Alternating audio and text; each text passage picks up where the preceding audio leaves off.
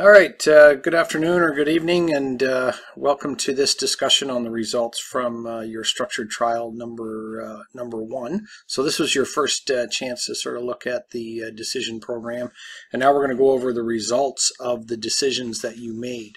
So if you look at your screen right now, what I wanted to show you first, and I just added this sheet for fun to the output, just to show you what it would look like at time zero. So before we've done any decisions at time zero, I started you all off with $100 million in cash in the home office. So you can see that right here. Okay, $100 million in cash in the home office.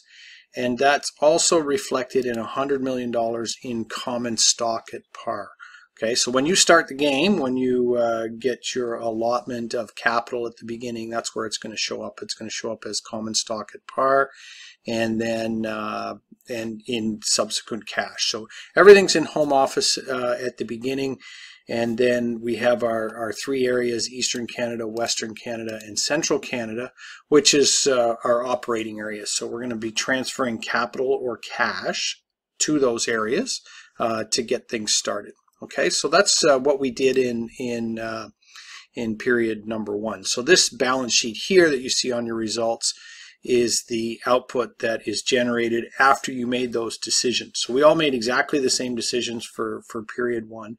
So your output should look exactly like this. Okay, so you can see that things have changed a little bit. We no longer have our $100 million in cash in the home office. We've got a little bit less than that. And that's because of our first decision. So if you recall, we took $50 million and we transferred it from home office to Central Canada. Okay, so essentially we took money from our home office cash and put it over here into the cash in Central Canada. Okay, now it's important to sort of look at some special accounts that we have here. Okay, so this special account, the first one I want to highlight is this one called subsidiary control. Okay, and that's an asset, and you'll only ever see that in home office. And that represents the amount that home office has invested in any of its areas. So you'll see that we invested $50 million in one of our operating areas, so that gets debited to subsidiary control. So of course we've got a $50 million, it's still an asset, so it's just a swapping of assets, much like you would if you bought a plant or you invested in securities or something. You're just swapping assets out. So $50 million goes to Central Canada, and we record that in our subsidiary control account on in the home office. Okay, I'm just going to freeze the panes here so it's easier to see the titles. Now if you scroll down a little bit, you'll see another kind of weird account, something called subsidiary control. Okay, and this is very similar to home office control, except it's a liability and it shows up in the area. So you can see that it shows up in Central Canada here as $50 million. And that is our way of recording the money that has been sent from home office. Okay, so that $50 million gets deposited into home office, into the cash account, and then the corresponding double entry is this liability of home office control. Now, of course, we don't have $50 million left here because we spent it on some stuff, but if the first transaction, if we were to look at that, you would see that it was $50 million over in Central Canada. So let's take a look at what we did with that $50 million. So the first thing we did is we built an edibles plant and we built a cannabis plant. Okay, so you can see that reflected here in net plant and equipment of $32,950,000. Okay, now that's not the total amount of the plants at cost because one of them starts to depreciate. So the cannabis plant, which you can use right away, starts to depreciate. So you won't see the full amount that you spent there because some of it will be recognized as depreciation. Your edibles plant doesn't depreciate. So that $32,900,000 represents, just hang on, I'm going to try and open up my data log here. So that's the 21 million on the greenhouse and the or for the greenhouse costs there, or the cannabis plant, and 13 million on the edibles. Okay, so that's 34. So a portion of that, or 5% of that 21 million has depreciated, which is why now your get this thing out of the way here so we can go back to our output. That's why our net plant and equipment is down to 32,950. So presumably $1,050 of that cannabis factory has depreciated. Okay, so that's why it's left. Okay, so those are the two things we did there. The other thing that we did is we produced 30,000 units of grade 0 cannabis in central Canada, and you can see that's reflected in the balance sheet there, that in finished goods of inventory of standard X. So X is cannabis, Y is edibles. We have $450,000 worth. Okay, now there's some other stuff going on here too, so let's take a look at a couple of different things. First of all, our cash in the home office is now $50,300,000. So it looks like we've gained 300,000 there. And you're saying, well, where did that come from? Well, interest.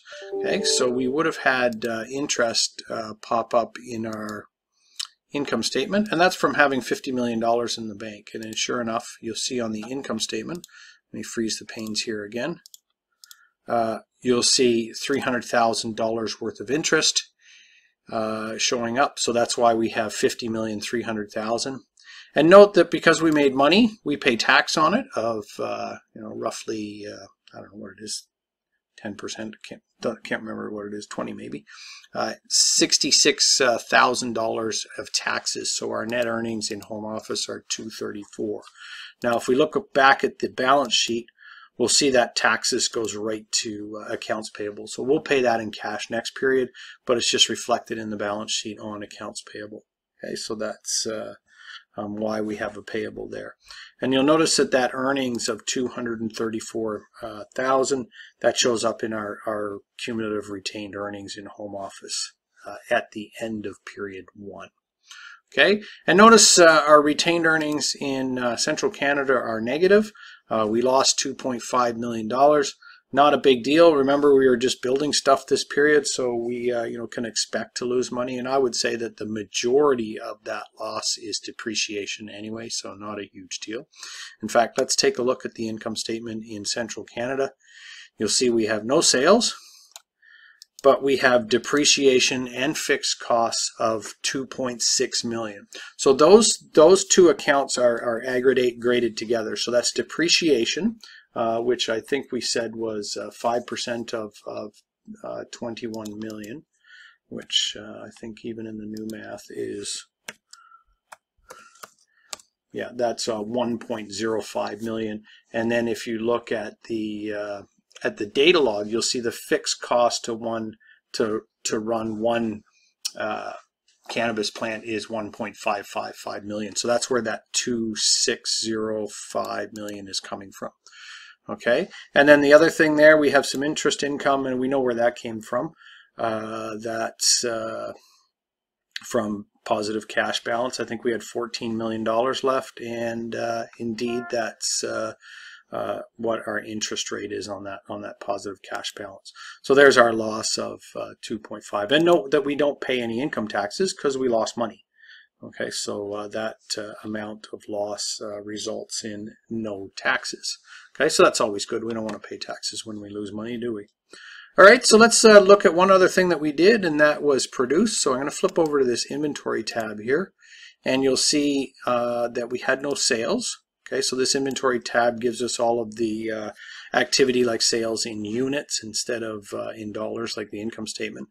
And our manufacturing cost analysis, so we have that one plant or factory, and you can see that we produced $450,000 worth of, sorry, I've got emails popping up on me here, $450,000 worth of inventory. And that was 30,000 units. So we can figure out our unit cost quite quickly here just by dividing the two, and we can see that our unit cost is $15 per unit. Hey, that's exactly what was in the data log, so we know that is the variable cost per unit. And note that we had the fixed costs and some other stuff there too, but that's all good. All right, so now that $450,000, just a quick point here that some of that is paid in cash and the rest of it goes to accounts payable.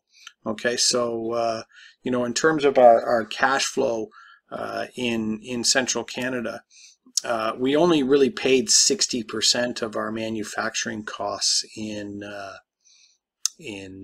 home office. The other parts, the 135 and the 45 that's left over, or the 30% and 10% represents things that go into accounts payable. Okay, so you don't have to do anything with this accounts payable. You just have to have some cash left in the area and it will automatically pay itself off.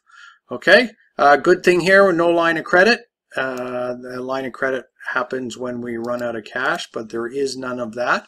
So that is pretty much what happened in period one. So your balance sheet and your income statement should look exactly like these.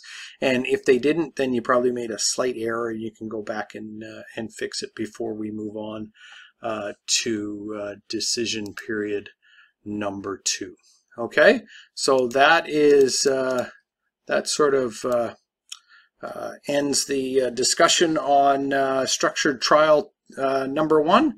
Next period, you're going to do some stuff like some research and development, some securities, and do some production of edibles. Okay, we'll talk to you soon.